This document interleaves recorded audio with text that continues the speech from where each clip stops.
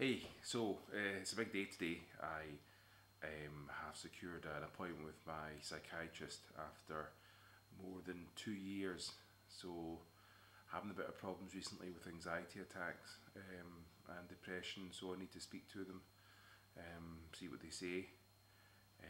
So, yeah, I'm quite a wee bit apprehensive, but quite looking forward to finally getting some advice on this because it's been quite a tough 2 years.